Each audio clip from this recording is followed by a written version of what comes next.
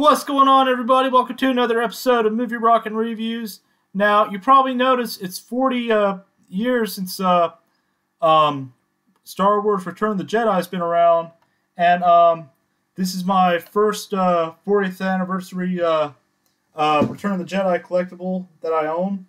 It is the Han Solo, and if I'm not mistaken, I think they made the indoor bunker. But I won't be getting that because I do leave the action figures carded. So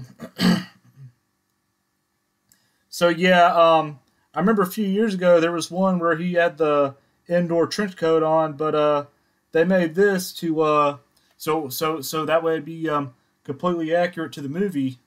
But yeah, here's what the back looks like. The vintage card is 281. You got Hunter, which is one of the clones from the Bad Batch. You got the clone trooper in the Phase 2 armor. You got Captain Andor, Aldini mission. You got the Tusken Warrior. You got Wee Quay. You got Han Solo, which is what we're reviewing. You got clone Captain Hauser, and you got the Darth Vader Death Star 2, where it is helmetless. So yeah, it is a Return of the Jedi version.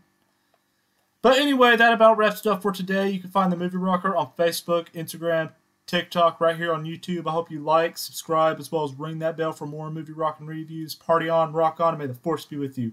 Yeah!